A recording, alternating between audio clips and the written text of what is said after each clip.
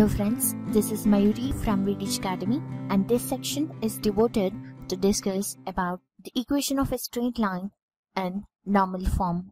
So for this, let us consider a coordinate plane and a L which meets x-axis at A and y-axis at B.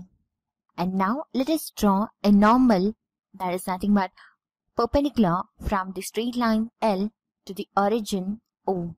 And let N be the foot of the perpendicular, and let us assume the distance from the origin to the straight line as P. So let us write the length of the line ON is equal to P, and then here ON ray makes an angle alpha with the positive x-axis in anti-clockwise direction. So therefore we can say that OAN is a right angle triangle.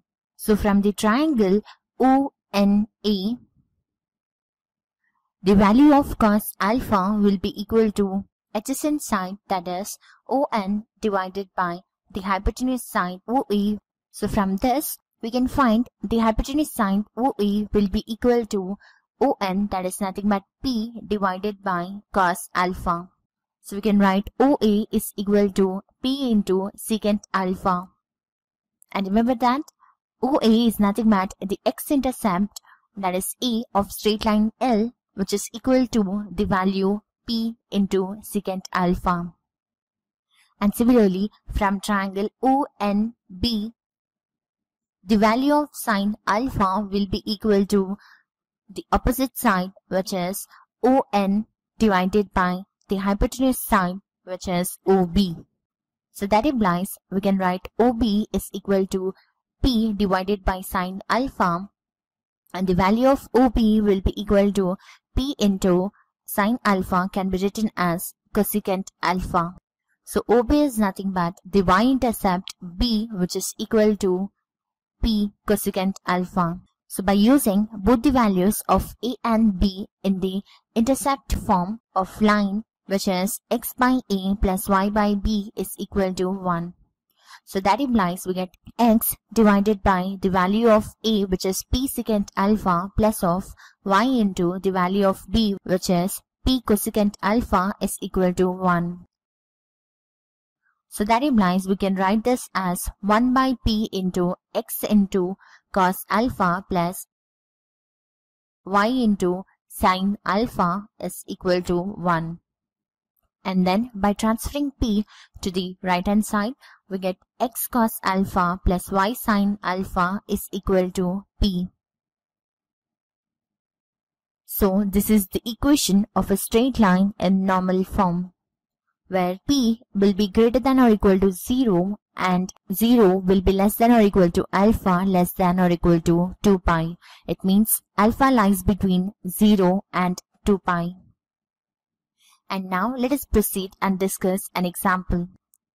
So here this is the given straight line L, and this is the origin, and the perpendicular distance, that is P, is equal to 4, and given angle, that is alpha, is equal to 135 degrees. So by using both these values, we can find the equation of a straight line in the normal form, which is given by x cos alpha plus y sin alpha is equal to P. So by substituting the given values, we get here x into cos 135 degrees plus of y sin 135 degrees is equal to the value of P, which is 4. And now we can write cos 135 degrees in the form of x cos 180 degrees minus 45 degrees plus of here y into sin 180 degrees minus 45 degrees is equal to 4. And now this is in the form of cos 180 minus theta. So that implies here we get x into minus cos 45 degrees plus of y into sin 180 minus theta is sin theta. So here we get sin 45 degrees is equal to 4. So that implies here we get minus x into the value of cos 45 degrees, which is 1 by root 2, plus of y into the value of sin 45, which is 1 by root 2, is equal to 4. So that implies here we get minus x plus y divided by root 2 is equal to 4. And then transferring root 2 to the other side, we get minus x plus y is equal to 4 root 2. So that implies we get the equation as minus x plus y minus 4 root 2 is equal to 0. And then by taking minus as the common factor, we get x minus y plus 4 root 2 is equal to 0.